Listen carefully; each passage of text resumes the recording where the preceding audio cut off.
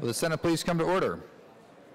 Will Senators, staff, and guests in the gallery please rise for the invocation and remain standing for the Pledge of Allegiance? Today's invocation will be offered by the Chaplain Colonel Galen H. Meyer, U.S. Army, retired teaching pastor at South Christian High School in Grand Rapids, Michigan. The pastor is the guest of the Senator from the 28th District, the Honorable Senator Mark Jansen. Pastor. Let's bow in prayer. In this Memorial Day service 2013, we lift our hearts in prayer to you, our omnipotent Creator and Heavenly Father, who imagined us, brought us into conscious being, and loves us more deeply than we can know. Hear our petitions this day, we pray, those we make together and those we express individually in the quietness of our hearts. We remember with sorrow and respect the courageous men and women of our country who sacrificed their lives in opposition to tyranny and evil that we might be free. Give them rest for their souls. We pray as well for those they left behind to mourn their absence. Parents, spouses, children, siblings, extended family, and friends, bring comfort to them, we pray, and the peace that surpasses understanding. Hold them gently and securely in your arms of grace. We pray as well for all those men and women who suffered debilitating wounds from their service to our country. Be their great physician. Give them relief from pain and anxiety. Fill their hearts with renewed hope, courage, and vitality. Remember, too, their loved ones who care for them. Give them strength, patience, wisdom, and love day by day to carry on. We also remember in prayer today the men and women in uniform who presently protect our country. Keep them vigilant, strong, and safe. Protect them from all evil. Watch over as well their families and loved ones who worry over them and also serve. And finally, we pray for all of those called to positions of leadership in our state and country. Give them an extra measure of understanding and insight. Help them to weigh each issue that calls for their attention with calmness of mind. Equip them to make each decision wisely, that we may be led in the paths of peace. We make our prayers with assurance that He who created the ear hears us, and with conviction that the God who is love will fulfill His promises that one day the old order of things will give way to the new heaven and new earth, when He will wipe away every tear from our eyes, and there will be no more death or mourning or crying or pain. Amen. Now have our Pledge of Allegiance. Just find the flag up above. I pledge allegiance to the flag of the United States of America and to the republic for which it stands, one nation, under God, indivisible, with liberty and justice for all. Welcome to the 19th Annual Senate Memorial Day service. I'd like to welcome our guests in the gallery as well as the guests on the Senate floor. For those of you who haven't previously attended this service, the Senate Memorial Day service was started in May of 1995 by then State Senator, now Congressman Mike Rogers, a former Army officer. The ceremony was intended to remind citizens of the sacrifices made by fellow Americans. In 2003, my former colleague and friend, Valdi Garcia, who's with us today, volunteered to carry on the tradition of this event. Today, I have the honor of carrying on this tradition. This service is an opportunity for us as senators to show our gratitude for those who left behind friends, family, and the comfort of home to defend our principles of freedom and liberty. I now ask the guests on the floor and the gallery to stand for the positioning of the colors and remain standing for the singing of the national anthem. Please post the colors.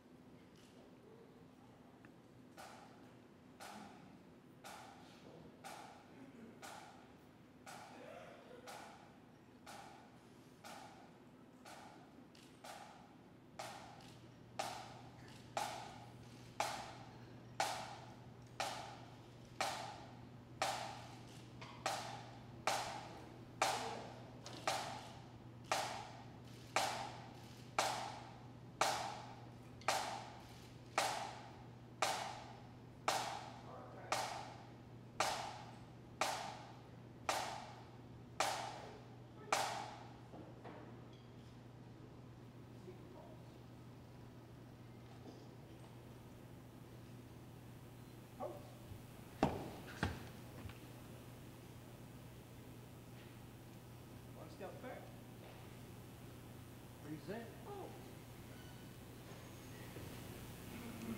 Order. Left step.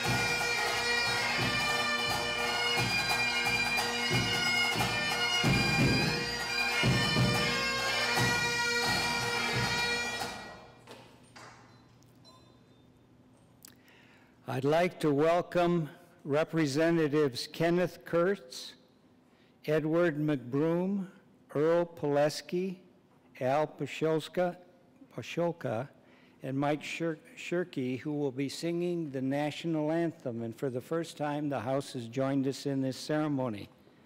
And we've enjoyed working with these representatives. And again, welcome to the Senate chamber. Guests, go ahead.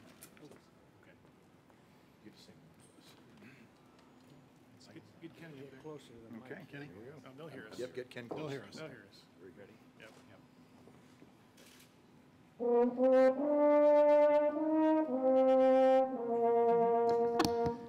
Oh, say, can you see by the dawn's early light what so proudly we hailed at the twilight's last gleaming, whose was Christ and bright stars through the perilous fight.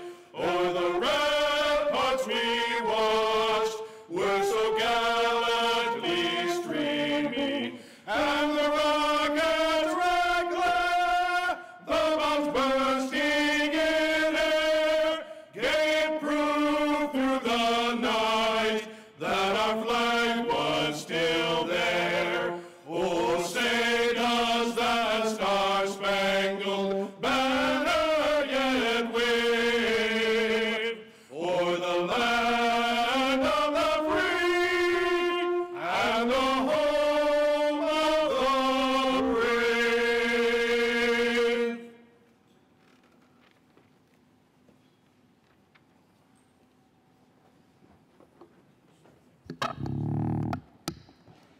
Representatives, thank you. I got to tell you, if I had a voice that good, I wouldn't talk to anybody.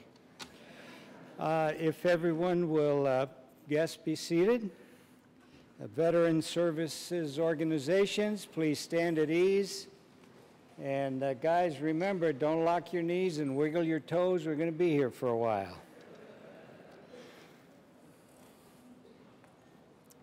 At this time, I need to recognize some guests on the floor today from the Michigan Department of Military and Veterans Affairs.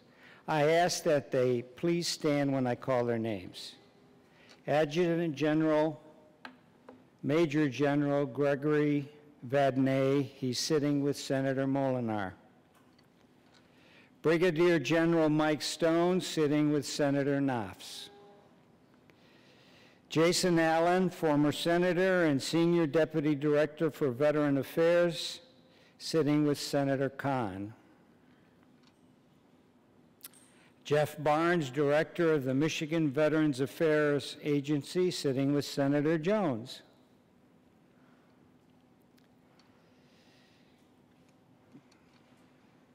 Jim Dunn, Chief of Staff to the Senior Deputy Director for Veterans Affairs, sitting with Senator Meekhoff. Colonel John Wojcik, General Counsel for the Michigan National Guard, sitting with Senator Brandenburg. Command Sergeant Major Daniel Lincoln, sitting with Senator Rocca. And Colonel Jack Leask, Army Chief of Staff, sitting with Senator Richardville.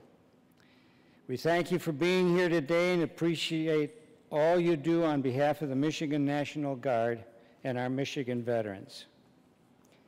Applause is fine.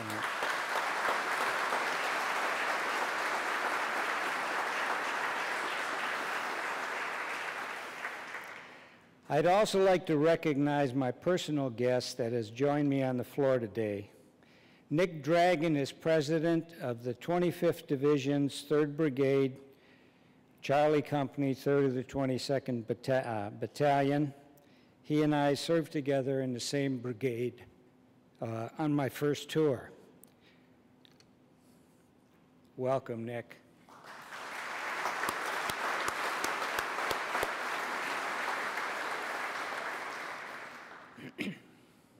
This year, as in past years, we're honoring those who have fallen since our last memorial. We're also honored to have a wounded veteran share his testimonial with us today. It is important to bear in mind that numerous soldiers and veterans have had their lives altered by injuries sustained during active duty.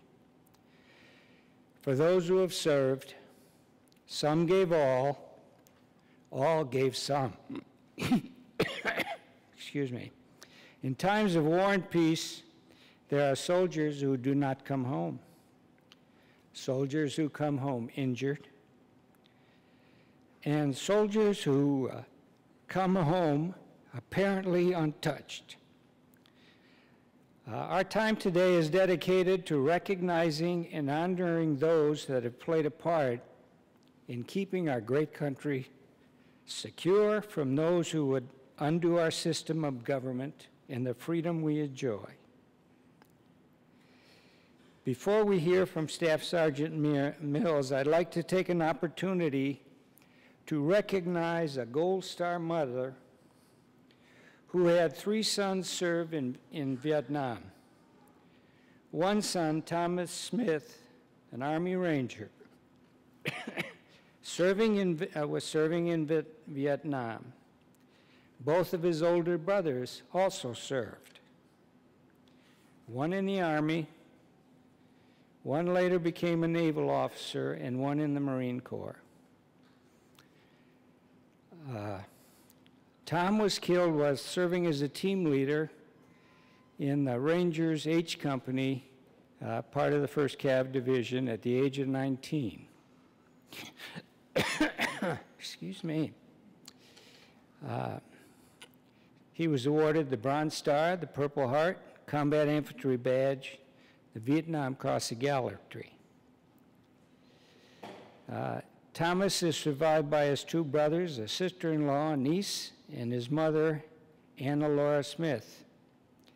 Today, Tom's nephew, also named Tom Smith, will read a poem written by Specialist Smith while he was in Vietnam.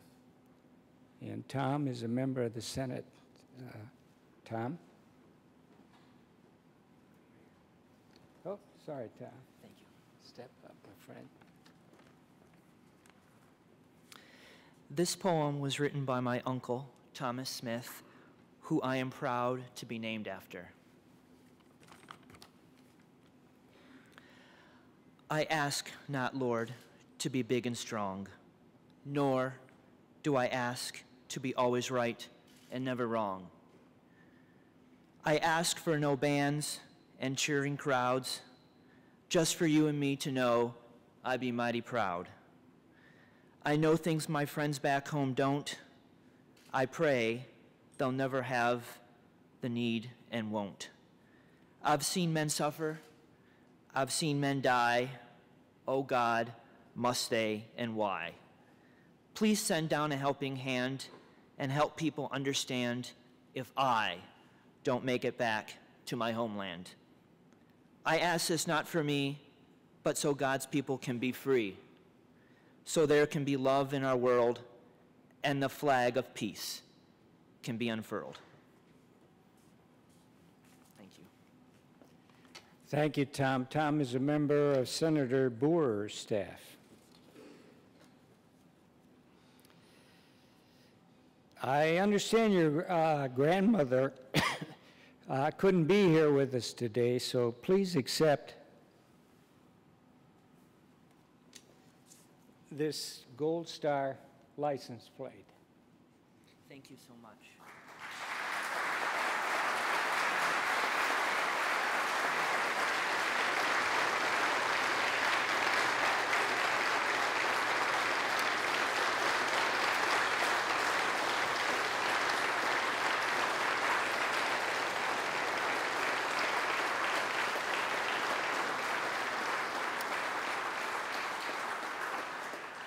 Some of our guests here today are Gold Star family members. I ask that if you are a Gold Star family member, please stand so we may show our gratitude.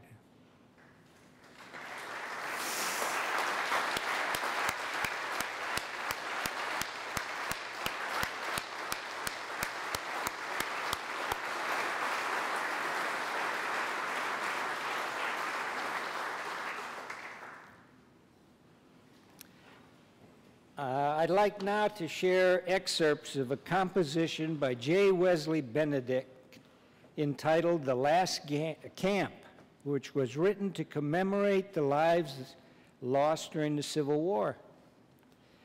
The author's granddaughter and great-grandson are with us today. The composition's content still serves as a representation of military personnel past and present who helped defend our nation. And this is an excerpt of a longer rendition. We have met in the camp where our heroes are resting, who stood by that flag that floats o'er their graves. Though their faces are hid, we shall never forget them. Now our voices keep silent in accents of praise. How ready and willing when the nation was calling, they put on the armor the Union to save. Through the storm clouds of fire that round them were raging, they fought, bled, and died 'neath our flag that still waves. Well can America boast of her freedom, unequaled in liberty, wealth, and renown. She was bought with a price that equals her value. It's the lives of our heroes in the graves we stand round. Leave a place in your hearts, young men of our nation, for these loyal old comrades who are meeting today. They will soon cross over the river to join the great army where suffering and trials have all passed away. We've got a lot of soldiers with us here today who serve their country. I'd ask for anyone who served in the armed forces to please stand so we can show our gratitude.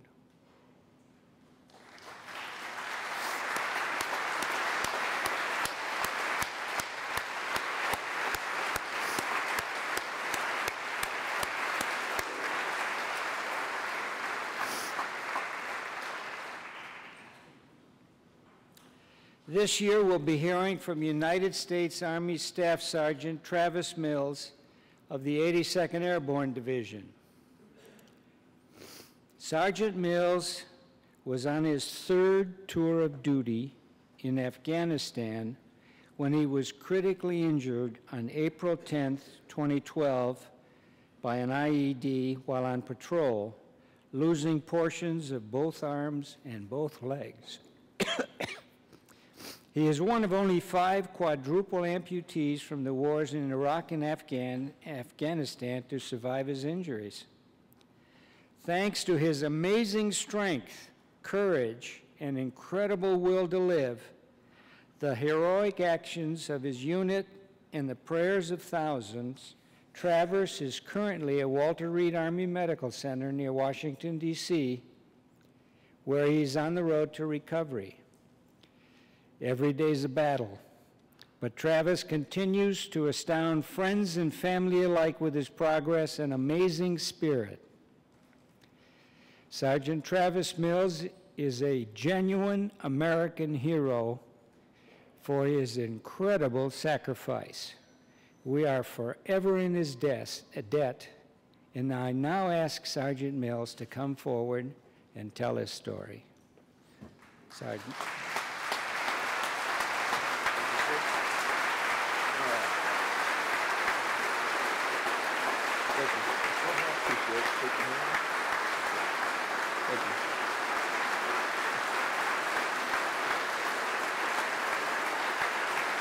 Thank you. Thank you.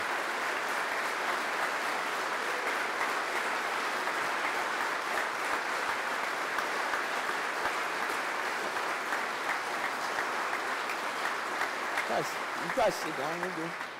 Thank you. I didn't know I was supposed to say sit down or anything. I do appreciate it. Can everybody hear me all right? Hold up. Yeah. I'm a little taller on my tall legs than 3'7" I am actually now. So a few things. Good morning, everybody. Thank you so much for having me. It's truly an honor, and I'm humbled by the experience. Everybody's a little bit worried that knows me personally, my father up there. I'm kind of a jokester, so he's worried I'm going to say something, inappropriate. I'm not, I don't think, but we'll see what I can do. Today, we're here for the fallen to remember what their sacrifice was, and I think the best way for me to go into it really is just tell a couple stories. I'm not a professional speaker, so if I don't do very well, hey, at least I told you I had it coming. I got a few talking points. If I ramble, my wife's going to clap 2 times, so I know when I'm rambling, my wife will tell me. And don't think anybody's being rude. She just tell me to move on. So thank you. All right, so for me, the service, when I was 18, I went to college. It wasn't for me at the time. I'll probably go back. But for me, it wasn't 18. I was wild, wanted to have fun, wanted to get out there, see the world a little bit, and I did. I joined the Army, decided to go the Airborne, and went to the 82nd Airborne Division in August of 2006. There I deployed 6 months later for my first time to Afghanistan in 2007, 2008 for 15 months. Unfortunately, Only thing we saw was a suicide bomber run up, and he tried to blow us up. He wasn't successful. That was the only scrape we got into. And then on our second deployment I went on, it was in 2009, 2010 for a year. And before I went, there's few people that I was next to or around or that I know personally that were friends with me, you know, in the battlefield. People, you know, they perish. So one guy I look up to, his name's Sergeant Tyler Juden. He's not from Michigan, I'm sorry, but he was a role model. I'm getting a little teary-eyed, sorry. He was a year older than me, and I looked up to him as a big brother. He was the 11th ranked sniper in the Army at the time. I'm so sorry. I thought it was going to be a lot easier than this. He went on a patrol 2 weeks into deployment and decided that he would volunteer. Sergeant Juden's convoy got hit. He jumped out of his truck, ran to a high position, emptied 7 magazines until he was all gone, ran back, jumped in his truck, and a recoilless rifle shot through the side. And he eventually wound up dying. So I remember him on these days. I'm not a sissy, I promise. I can take a hit. But he's one of my good friends. And he's gone now. So I remember him. I'm not as sad about it until today. I remember him teaching me things, yelling at me for my strings out of my pocket, and I'm thinking, I'm the same age as you. Leave me alone, buddy. And it didn't work that way. And then I was on to my I came home from that deployment. I was on my 3rd deployment then. And this was just this last April. I was now the guy everybody looked up to, the staff sergeant that knew everything. I guess I pretended to. Right, Sergeant Major? Just kidding, just kidding. And then I was hit April 10th. I sustained some pretty bad wounds. My right arm and my right leg were never found. They disappeared, so that's good. Hate to see him laying there and not be able to put back on, you know? My left leg was almost all the way through and taped my leg, but I laid on the ground knowing I'd be okay. You know, my medics were freaking out, like, hey, you're gonna be fine. He kept telling me it repeatedly. I said, hey, buddy, I'm gonna be okay. Don't worry, you know. I have faith in you. So then, after all this, guys looked up to me, and they were really, I was their mentor, if you will. So I flew to Germany, and 4 days into it, when I woke up for the first time on my birthday, I begged and pleaded for them to call my unit. So I sang them the 80-second songs that I would sing when we got back from missions, and told them, keep driving, it's gonna be no problem. I'll be okay, I'll be at Ramside. Well, a month later, or two, around this time of year, a young private named Brandon Goodine, again, not from Michigan, stepped on an IED, became a triple, and as they were carrying him on the litter out, the guys carrying the litter stepped on another IED, and he ended up perishing from that. And I remember him overseas telling me he would follow me anywhere, and he would do anything for me, and that meant a lot. That meant a lot. Wow, I didn't know I was going to be such a sissy up here. I'm so sorry. So those are 2 guys that I personally remember, and I fought next to side by side. And the last person I want to talk about, his father was my baseball coach. He taught me from Little League from, I think, 9 years old up to freshman year of high school. And Christopher Eskelson, his mother's here, she's up there, he decided to join the Marines. He wanted the money for college so he can go to school and be a doctor. And he was smart enough, too. Even though he did get into a little bit of trouble in school and punched a kid through a glass window or something. We don't even get into that, right, Mitzi? But someone that was a close family friend, he was wounded from Michigan, from my hometown. He was shot through the chest, through and through by a sniper, and he did not make it home. So Memorial Day, for me, has a special meaning. And I'm just honored to be here, and thank you for your time. I keep going because my wife and my child are still with me. My family is great. The support from Michigan, especially, is phenomenal. And just for the record, I didn't know all of your loved ones, but I'll tell you right now, in the service, we all have the brotherhood that no one knows about or understands unless you're there. So from my heart to yours, I'm so sorry for your loss. But I wasn't there to with you guys when you know, we're at the funerals and moving on. So now, like any funeral or any service that you have for them, it's time to remember the happy thoughts and the great things. So for me, I remembered Sergeant Tyler Juden, who would yell at me and tell me to tuck my strings in my pockets, and I was mad at. I couldn't believe he wouldn't leave me alone about it, who taught me so much. It's Brandon Goodine, who was right there and told me he'd leave me anywhere. He followed me anywhere, and he would do anything that I needed, and I asked of him because he trusted me so much. And Christopher Eskelson, who on the day after Christmas, I believe, if I'm not mistaken, before my first deployment, I had the phone call about him passing. And it was rough for my mom and dad to deal with because they were such good family friends and I grew up with. But like anything, you move on. So, like I said, from my heart to all of you up there, I really feel your pain. I can't say I know what you're going through, what you have been through, and thanks for giving me this opportunity. I am so sorry, I'm so teary-eyed and such a sissy. I really am tough. But anyways, hey, thank you for the opportunity. I wasn't supposed to take over 10 minutes, I don't think, because you guys probably want to get out of here. And not out of here, it's a great day, but who wants to hear me ramble about things? So I'm going to keep going strong, keep going hard. I walk everywhere, I can feed myself, and I guess I'm the definition of what you would call Michigan strong, like everybody here. So I'm proud to be from Michigan, I'm proud to be here, and thank you for your time. Everybody have a great day.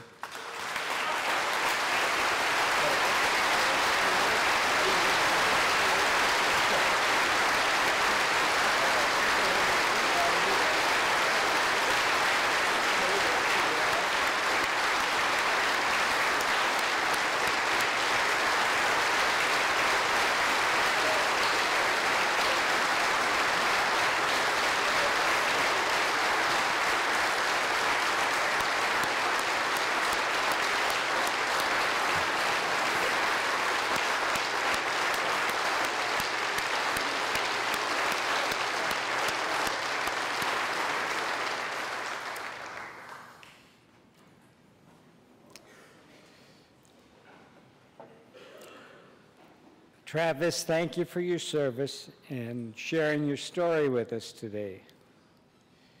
We're all inspired by your courage. I'd like to ask Senator Glenn Anderson to come forward to come up and read the names of the Michigan fallen soldiers since our last Senate memorial service. As he reads the names of the fallen, their senators will come up and place a flag in the basket in the front. In the past 12 months, we've lost 9 soldiers.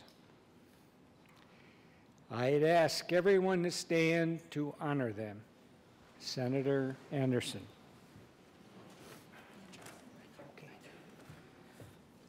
Thank you, Senator Pappageorge, and after Travis's speech, this is going to be even tougher.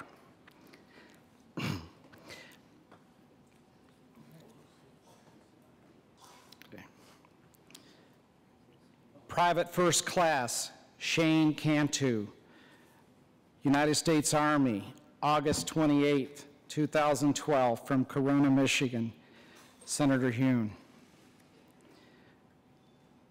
Sergeant Justin Hansen, United States Marine Corps, July 24, 2012, from Traverse City, Michigan, Senator Walker. First Lieutenant Todd W. Lamka, United States Army, August 1st, 2012, from Fraser, Michigan, Senator Beda.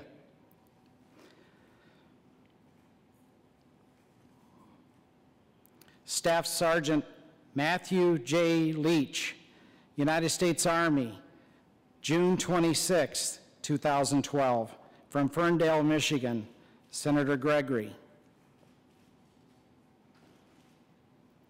Senator Joseph Lilly, United States Army, June 14, 2012, from Flint, Michigan, Senator Ananick. Specialist Kyle B. McLean, Army National Guard, August 1st, 2012, from Rochester Hills, Senator Marlowe.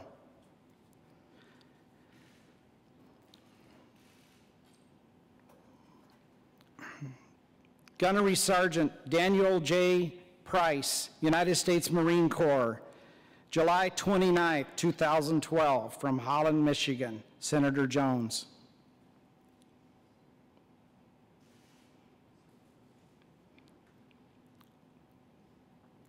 Sergeant Mark W. Schoonhover, United States Army, January 20th, 2013, from Plainwell, Michigan, Senator Shootmaker. Petty Officer, Second Class, David J. Warzen, United States Navy, August 16th, 2012, from Kentwood, Michigan, Senator Hildebrand.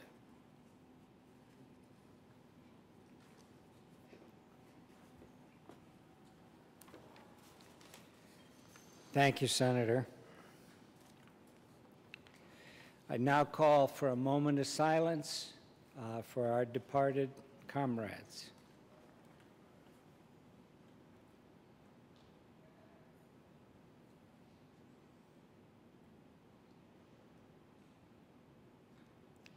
If I can have the honor guard come forward.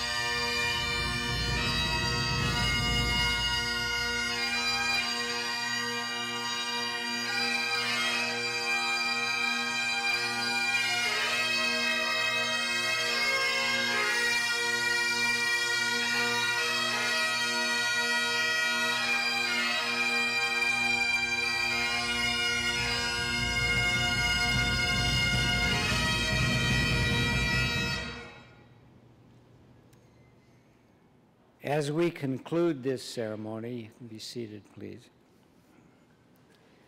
I would ask the You remember the time we shared here together, and especially the courage of Sergeant Travis Mills and the Gold Star families. All our freedoms can be attributed in very large part to the many servicemen and women who have served our country with honor over the years. At this time, I would ask the color guard to retire the colors, and folks, I'd ask you to stand again.